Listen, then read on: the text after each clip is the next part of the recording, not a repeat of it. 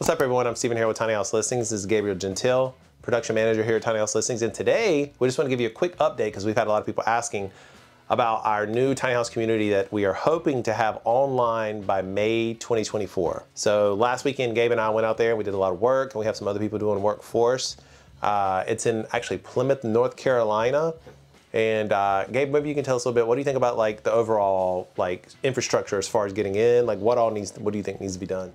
Well, I mean, there's obviously a lot of work when it comes to putting infrastructure in, but I think we got a good head start of cleaning the place up, getting some trees out of there, kind of just, figuring out where we want to put these layouts of these tiny houses, trying to get them, nice sized lots. For sure. So we're not, we don't want to cram people in there, but, there is plenty of space to get quite a few homes on there to give people the ability to live in Plymouth, North Carolina. Yep. The land, we were able to go through the town and look around, and you're right there on the Roanoke River, right? Roanoke River, yep. There's a cool lighthouse you can tour. There's plenty of stuff to do in the town. It's a beautiful place to be.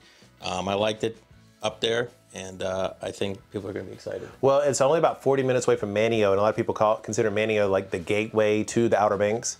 And there's also some local beaches there on the Albemarle Sound, so it's a beautiful area, and canoeing, boating, kayaking is really, really big in that area. So during the warmer months, there's always going to be something to do. But the goal is to have, there's going to be about 30 tiny home spots there, full hookup. We're going to have a greenhouse. We're going to have a dog area, trails, all of that. So the overall goal, again, is for us to be able to build you a tiny house. We take it there, set it up for you, and you literally just start living. So it's going to be a great tiny house community, and we're going to be very picky about actually who we allow to go in there. It's only going to be tiny house enthusiasts, people who are very clean and considerate and would make a great neighbor for you.